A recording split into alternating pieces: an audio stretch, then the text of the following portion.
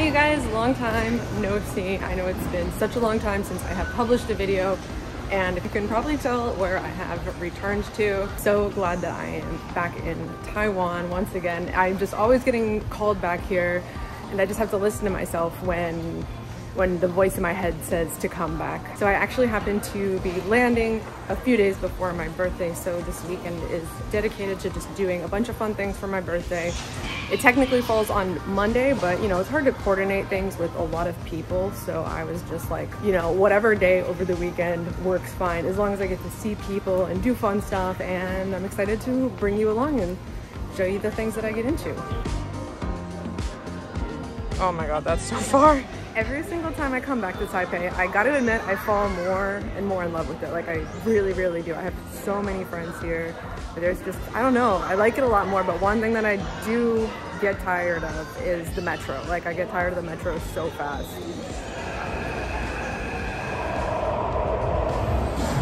Yo! Hey!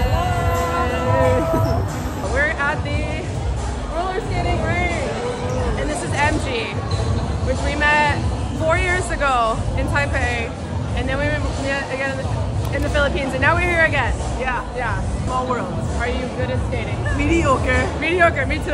I'm a rollerblade girl. That means you're good at roller skating. You're being humble. No, I'm not. Yeah. Okay, let's see how it is, but it looks cool here.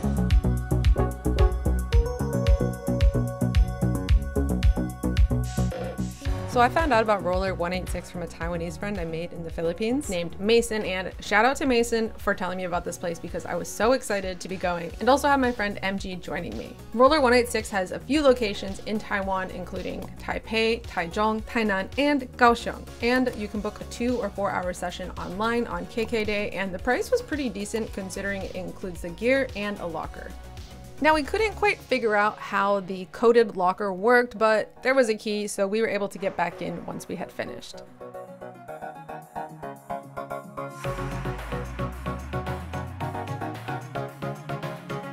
One thing that absolutely caught me off guard was how good some of the skaters were. Like, they could literally move past you like a school of fish, just dodging anybody in their way with no problem. As I mentioned, I'm pretty good at rollerblading, but trying to go backwards with the skates was pretty much a mess at first. You're so good here. Thankfully though, there is a practice area, so MG and I were able to work on our backwards skating skills. Backwards, there you go. That was good. And there's even a coach here who helps people learn how to skate, so she taught me how to do the backwards technique, and these little dough legs got it down a little bit better. Also, shout out to my salsa and bachata skills, because there's no way I can explain why I'm doing this with my arms, but it definitely helped. Good job, good job! Chayo! After a bit of practice, we hit the main floor, and while it's not massive, it's pretty awesome with the lighting, and the DJ was definitely throwing down some good jams. And if there was anything MG and I could offer this place, it was these dance moves, because I swear I did not see a single bop from anybody else here.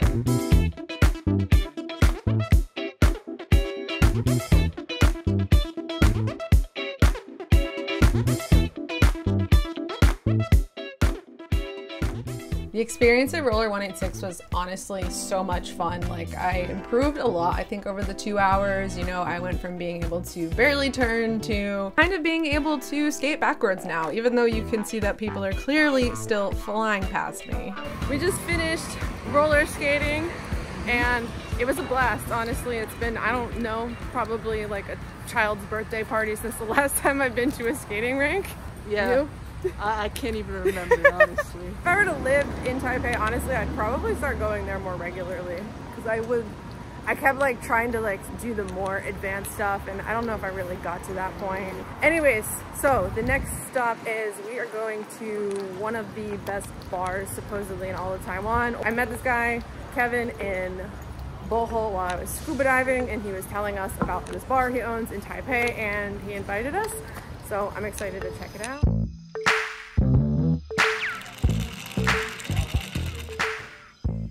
Welcome to Troven, a cocktail bar created by Kevin and his friends who have a passion for spirits and, in general, love a good drink. Tastes really good.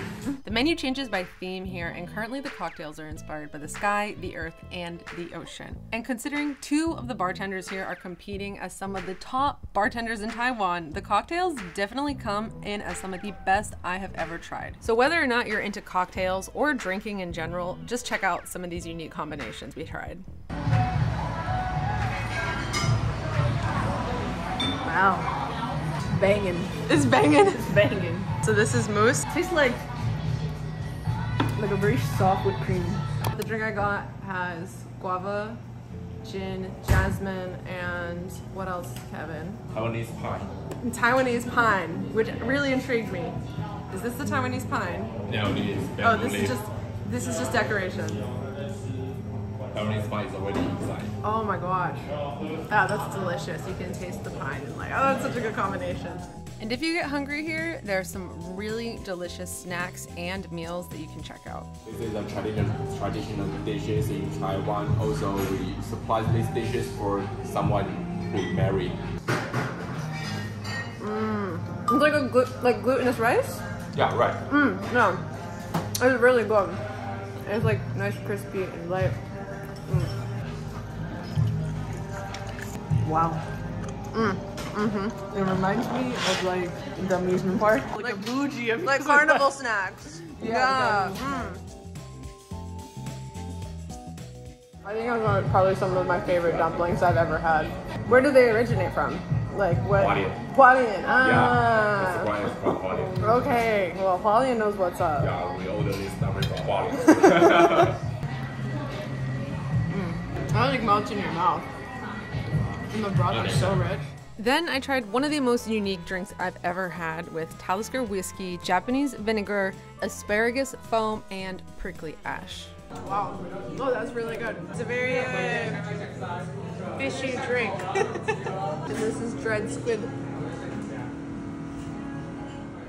While I've had many cocktails in my life, this was an experience I've definitely never had. Kevin really had a lot of knowledge and passion about the spirits that he was sharing with us, such as creating 2 of the same drink but with just different gins so we could actually taste the difference. While most people think of drinking to relax or to even get drunk, this was just a totally different experience with alcohol and gave me a new appreciation and insight into this world. So thank you so much to Kevin for this experience, and you guys definitely go check out his bar. I'll leave the link in the description.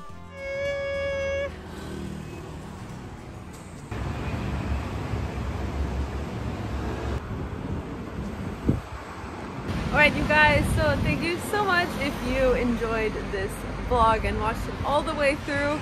I'm about to ride a U-bike home. I was going to take the train, but I'm not gonna lie, I really like riding a bike back. If you see this video, then you know I made it home safely, so thank you so much for watching this video, and I'm sure I will see you in the next one, which I don't know what we're going to be doing next time, but I'll see you there. Peace.